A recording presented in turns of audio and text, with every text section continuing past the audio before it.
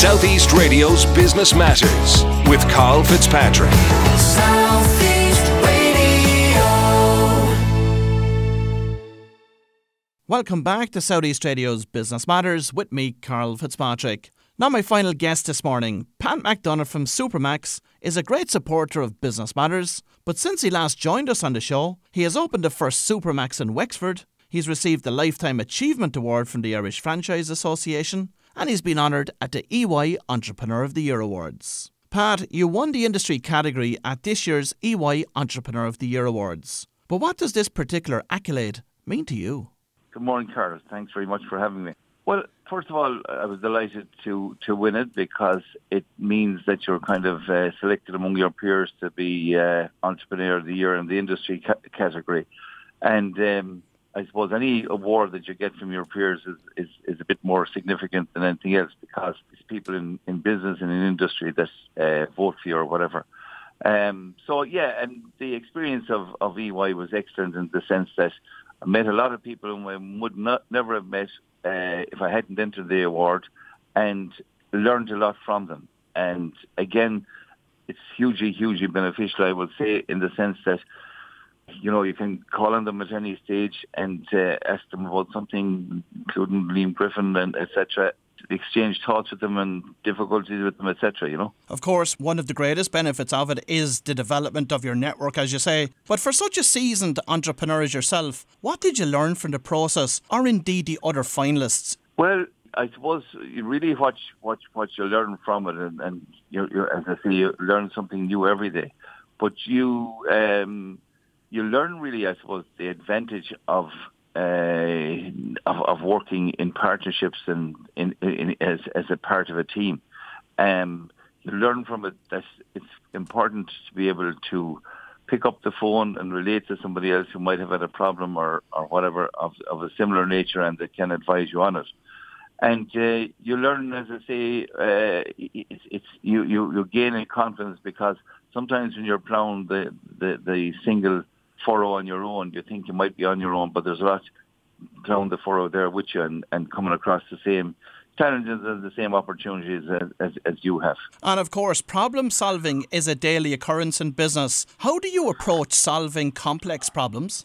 Well, depending on how complex it is, you have to make your own decision depending on at the end of the day. But you do listen to what other people say. And again, teamwork is where there's huge, huge importance in it. And everyone's contribution is worthwhile. So when you assimilate all those and assess them, that's, I suppose, when you make the decision. Look, you're not always going to get it right, but if you get it right 60, 70, 80% of the time, you're doing very well. And of course, there's lots of ups and downs in business. But in terms of resilience, how have you built your resilience up over the years? It's a confidence thing. You know, if you're self-confident, if you can believe in yourself, if you can believe in the people around you, and you use your own judgment and your own conscience to make a decision, then, you know, that's really it. As I say, it doesn't always work out, but once it works out, the vast greater percentage of times, then that's fine. Now, Supermac opened its 118th outlet in Larkin's Cross in Wexford last June. Why Wexford, Pat? And why did you decide to open outside of the town?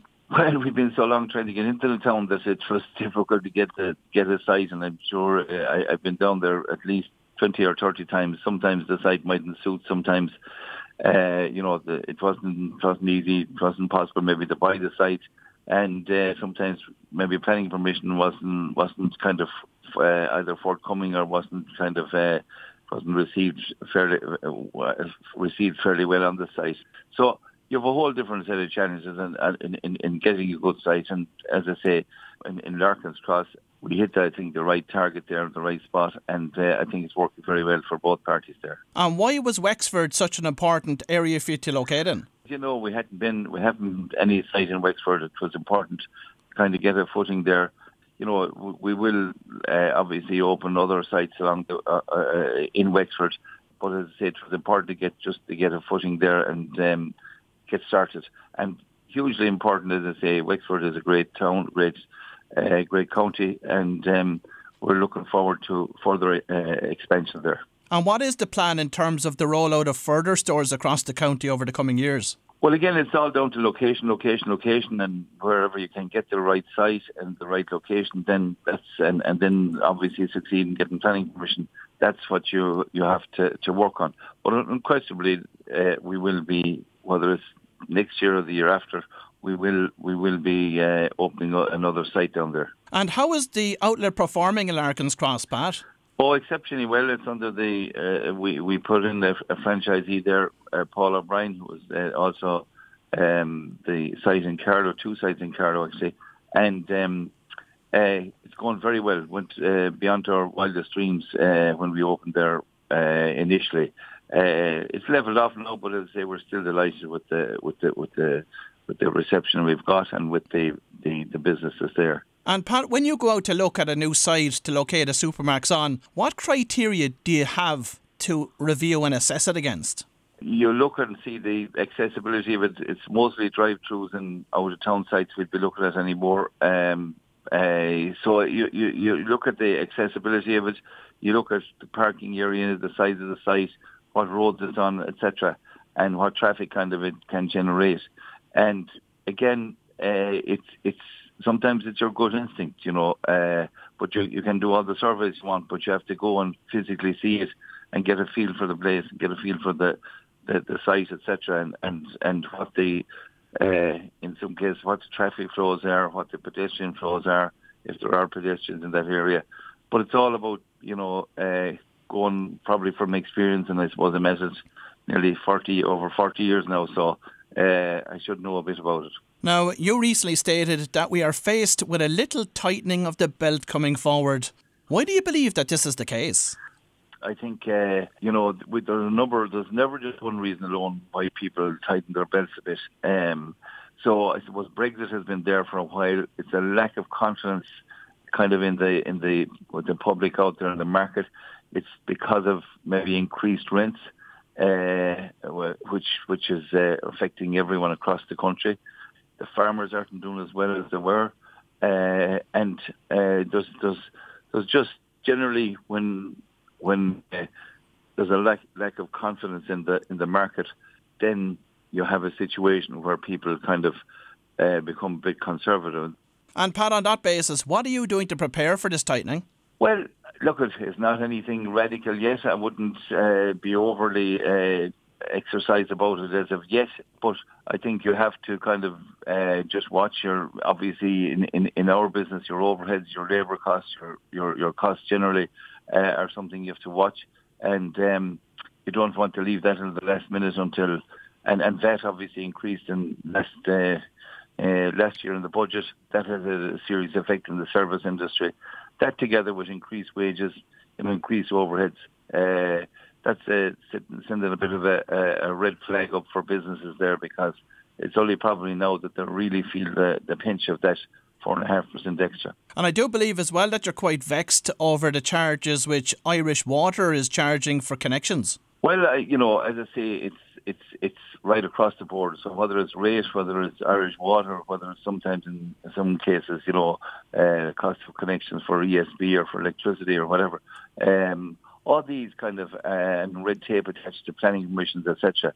All these have a kind of a serious effect on setting up a business, and it's quite difficult in today's circumstance for anyone starting off to be able to deal with all those issues. And whether it's, as I say, the cost of collections for Irish Water, or whether it is whatever else rates increases right across the country at the moment, then it's difficult, as I say, for younger people starting off and trying to start up a business or whatever, because the overheads are preventative.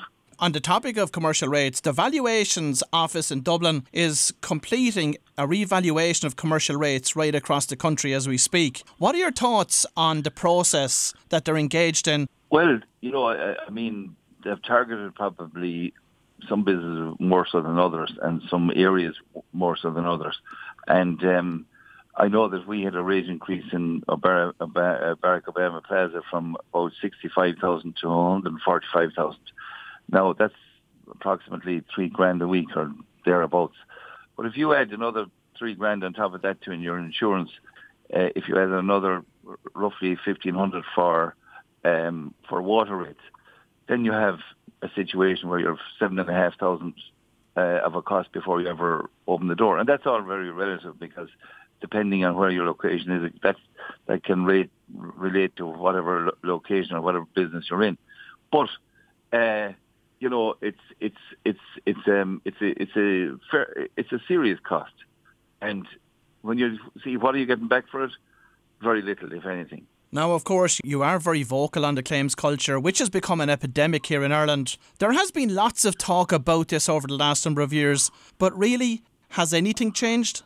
Well, I mean, it's 15 years, I think, ago since we highlighted this before, and at the time, it was dealt with by the then Minister Mary Harney and Michael McDougall, and they set up the PIAB, which was very successful for the first few years until the Law Society decided to challenge it. And after 21 judicial reviews, 21, I mean, you normally have a judicial review once or twice in anything, maximum. But 21 judicial reviews, they won their case for being allowed to represent their clients in PIAB or whatever, and accordingly it kind of reduced or diminished or whatever PIAB's capability of dealing with claims, which they had done successfully for a number of years, and that allowed the legal profession or certain elements of the legal profession to engage again with the courts, etc. And so therefore PIAB was rendered pretty much to be just an evaluator or evaluation on claims. And whilst all claims had to go through PIAB, the clients were often advised by their legal advisors that they would get more in the courts. And so therefore we're back into the position that prevailed, 15 years plus ago, 20 years ago, etc. So now we're back nearly in a worse position. Civil Liability Act of 2004 hasn't been fully implemented. In actual fact, back in that act in 2014 or 2004, I beg your pardon, the claims were supposed to be reported within 2 months. Now that has been totally overlooked. Also, a fraudulent claimant was supposed to be referred to the DPP for prosecution. That was pretty much totally ignored. There was a few cases, a very, very, very few, I think 2 or 3 up to quite recently, up to the last year or so. It has been introduced, I think, a bit more, but not very much in the last year. But anyway, so there was absolutely no penalty. And I saw somewhere recently where somebody said they just were told to go out and spin the wheel again. So it's. But as I said, I interviewed 2 people over the last 2 months who both ran their own business and who, because of insurance, decided it was no longer viable and just walked away and decided to go back into the workforce again. So it is a serious issue. It needs to be addressed. I don't think it's happening fast enough. There's judicial council and all this type of stuff being talked about. But if the law was implemented as it is, it would stop a lot of it. Pat, there's a lot you would like to change in this country, especially around the whole area of bureaucracy. With the general election being called for May 2020, would you have any temptation to put your name on the ballot paper? Not in the slightest. Not at all. I wouldn't have the patience to get involved because, and first of all, I'm too busy. I have too much to do with the minute. But secondly, I haven't the grow for it. And if you have to like and love and be passionate about what you do, and if you don't, then move on, go on to something else or whatever. So I wouldn't have any interest in it. And Pat, finally, the last time you and I met was at the Irish Franchise Awards in Clontarf Castle when you picked up the Lifetime Achievement Award. On the basis of that, what advice have you got for the next generation of entrepreneurs? Oh, look, at every generation has its own opportunities and its own challenges.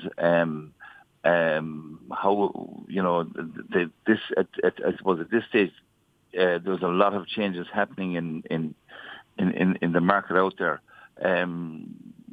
So I suppose I would say is find out what you like, what you love, what you can devote your time to, and be prepared to, you know, come to an odd cul-de-sac along the way, and be prepared to change your direction every so often.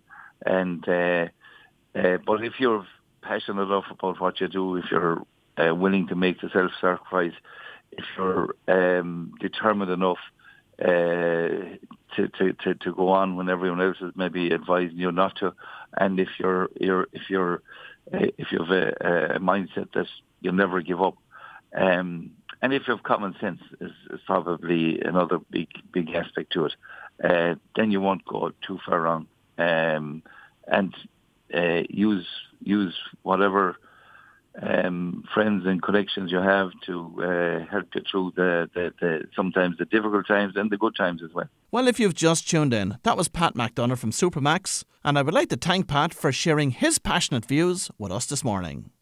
Southeast Radio's Business Matters with Karl Fitzpatrick.